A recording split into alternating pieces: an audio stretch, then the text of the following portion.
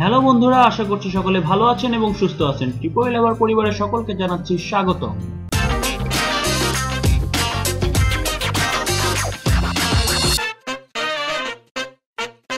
বন্ধুরা, আজ ভিএফডি এর চতুর্থ পর্ব, আর আজ আমি আলোচনা করব ভিএফডি এর আরো দুইটি গোপন বিষয় নিয়ে।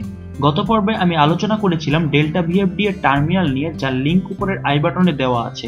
আর ওই পর্বে আমি বলেছিলাম আপনি যদি এমআই অন থেকে এমআই 6 টার্মিনালগুলোতে কোনো ডিজিটাল সিগন্যাল দিতে চান, তাহলে ডিসিএম থেকে একটি লাইন নিয়ে সুইচের মাধ্যমে তা দিতে হবে।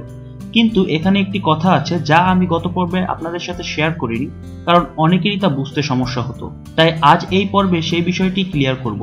সেটা হচ্ছে, পাশের এই জায়গাটাতে লক্ষ্য করলে দেখবেন ফ্যাক্টরি সেটিং এনপিএন মোড লেখা আছে, তার নিচে একটি সুইচ দেখানো আছে। সেখানে উপরের দিকে এনপিএন এবং নিচের দিকে পিএনপি দেওয়া আছে। তারপর লেখা আছে please refer to figure 3 for wiring of NPN mode and PNP mode. আমি জানি না এটি দেখার পর আপনাদের কারো মাথায় কোনো প্রশ্ন এসেছে কিনা, এই এনপিএন মোড কি, পিএনপি মোড কি, কেনই বা দেওয়া আছে। আপনাদের মাথায় প্রশ্ন আসুক বা নাই আসুক, এটি জেনে রাখা আপনাদের দরকার, কারণ বাস্তবে ভিএফডি এর সার্কিটে এরকম একটি ডিপ সুইচ দেওয়া থাকে, যার ডিফল্ট সেটিং এ এনপিএন মোডে থাকে। আর সেই কারণেই ডিসিএম থেকে একটি লাইন নিয়ে বিভিন্ন মাল্টিফাংশন ইনপুটে দিলে তা কমান্ড গ্রহণ করে। কিন্তু এই সুইচটি যদি কেউ পিএনপি এর দিকে করে দেয়, তখন ডিসিএম থেকে লাইন নিয়ে আর মাল্টিফাংশন ইনপুটে দেওয়া যাবে না। তখন +24 ভোল্ট থেকে লাইন নিয়ে সুইচিং করতে হবে। এই +24 ভোল্ট লাইন আপনি ভিএফডি এর +20 ভোল্ট থেকে নিতে পারেন, আবার চাইলে এক্সটার্নাল ভাবে পাওয়ার সাপ্লাই থেকেও দিতে পারেন। আর এই বিষয়টি আরো ভালো করে বোঝার জন্য আপনি নিচের দিকের এই ডায়াগ্রামগুলো ভালো করে দেখবেন। এখানে সবকিছু বিস্তারিতভাবে বুঝিয়ে দেওয়া আছে। তবে অনেকের মাথায় হয়তো এখনো কিছু প্রশ্ন ঘুরছে, সেটি হচ্ছে ঠিক কি এমন কারণে এনপিএন এর সময় ডিসিএম থেকে লাইন নিতে হয় এবং পিএনপি এর সময় +24 ভোল্ট থেকে লাইন নিতে হয়। দেখুন, এনপিএন অর্থ নেগেটিভ পজিটিভ নেগেটিভ এবং পিএনপি অর্থ পজিটিভ নেগেটিভ পজিটিভ। এখন এই এনপিএন এর এন এবং পিএনপি এর পি দ্বারা নির্দেশ করে আসলে ভিএফডিটা মূলত নেগেটিভ ভোল্টেজ দ্বারা নিয়ন্ত্রিত হবে নাকি পজিটিভ ভোল্টেজ দ্বারা নিয়ন্ত্রিত হবে।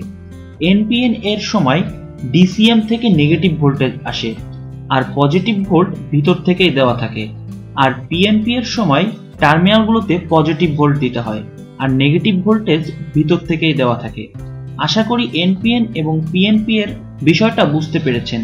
তবে মনে রাখবেন, কোনো ভিএফডিতে এনপিএন এবং পিএনপি এর পরিবর্তে সিঙ্ক এবং সোর্স লেখা থাকতে পারে।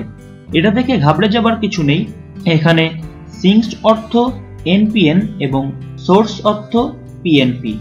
এখন একটু নিচের দিকে লক্ষ্য করুন, এখানে আরো একটি ডিপ সুইচ আছে, তবে এটা সব ভিএফডিতে থাকে না। তো যাই হোক, এই ডিপ সুইচটি খুবই সিম্পল। উপরে এভিআই এবং নিচে এসিআই লেখা আছে এবং ডিফল্ট ভাবে এই সুইচটি এভিআই এর দিকে থাকে। একটি কথা আপনারা হয়তো জানেন, তা হলো ফ্রিকোয়েন্সিকে কিন্তু দুইটি বিষয় দিয়ে কন্ট্রোল করা হয়, একটি হচ্ছে ভোল্টেজ আর অন্যটি হচ্ছে কারেন্ট। আর ডিপ সুইচটি ঠিক সেটাই নির্দেশ করে। যদি এভিআই এর দিকে থাকে তাহলে ভোল্টেজ দিয়ে কন্ট্রোল করতে হয়, আর যদি এসিআই এর দিকে থাকে তাহলে কারেন্ট দিয়ে নিয়ন্ত্রণ করতে হয়। তাই এই বিষয়টি ভালো করে মাথায় রাখবেন, কারণ পিএলসি এর সময় এই বিষয়টি ভালোভাবে লক্ষ্য করতে হয়। এ তো গেল একটি বিষয়। এখন আরো একটি বিষয় নিয়ে কথা বলি, সেটা হচ্ছে ফল্ট।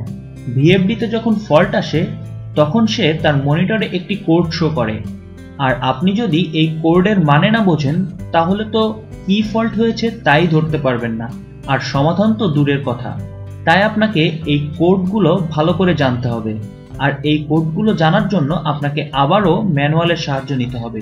প্রতিটি ম্যানুয়ালে ঠিক নিচের দিকে এই ফল্ট কোডের বিস্তারিত দেওয়া থাকে এবং সাথে সম্ভাব্য কারণ ও সমাধান আলোচনা করা থাকে। যেমন এই ম্যানুয়ালটিতে 6.1.1 এ গেলে দেখবেন লেখা আছে কমন প্রবলেম অ্যান্ড সলিউশন। আর এইখানে ফল্ট নেমের ঘরে লক্ষ্য করুন, দেখুন লেখা আছে ওসি, যার অর্থ হলো ওভার কারেন্ট। আর এর জন্য সম্ভাব্য সলিউশনগুলো পাশেই দেখানো আছে, যেখানে 7টি সলিউশন বলে দেওয়া আছে। এরপর দেখুন লেখা আছে ওভি, যার অর্থ হলো ওভার ভোল্টেজ।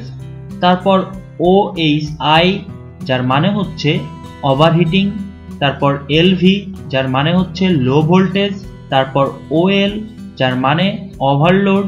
এভাবে আরো অনেক ফল্ট কোড এখানে দেখানো আছে। এখন নিশ্চয়ই বুঝতে পারছেন যে কোনো VFD এর ম্যানুয়াল সম্পর্কে ভালো করে জানাটা কতটা গুরুত্বপূর্ণ। তো বন্ধুরা, আজ এই পর্যন্তই। আশা করি আপনাদেরকে সম্পূর্ণ বিষয়টি বোঝাতে পেরেছি। এই ভিডিওটি যদি আপনার কাছে একটু হেল্পফুল মনে হয় তাহলে অবশ্যই লাইক, কমেন্ট এবং শেয়ার করতে ভুলবেন না। আর এমন আরো অনেক ভিডিও পেতে সাবস্ক্রাইব করে পাশে আসা বেল আইকনটিতে চাপ দিয়ে সাথেই থাকবেন। ফিরবো নতুন কোনো টিউটোরিয়াল নিয়ে। সে পর্যন্ত ভালো থাকবেন, সুস্থ থাকবেন, সাবধানে থাকবেন। Good bye.